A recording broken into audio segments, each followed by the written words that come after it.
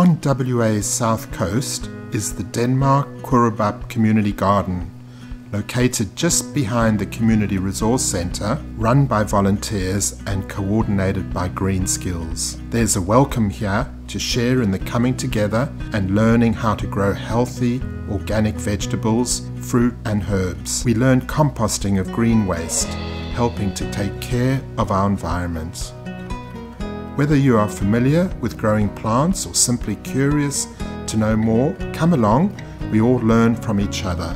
There are regular workshops as well as the day-to-day running of the garden. The journey of sharing and learning creates a climate of well-being for all of us. Garden produce is shared by garden members and is also donated to the local weekly soup kitchen.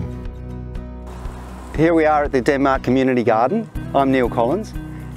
I do some consulting here and help the group along with growing. It's a mixed garden of vegetables and some fruit trees, and it's provided quite a lot of benefits to this community. Some of them have been quite surprising. I knew that I'd be able to help people to learn to grow fruit and veg here. That was something I felt fairly confident about, but some surprises came along as well. What happens when people get together and learn how to grow something and get excited by that, by both their failures and their successes, it seems to build a stronger community.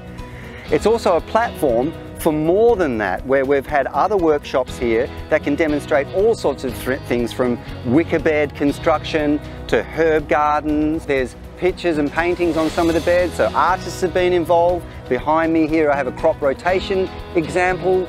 So these are all facets of coming together, learning how to grow good food, sharing ideas, and even things like cooking tips and how to preserve our produce in an organic way.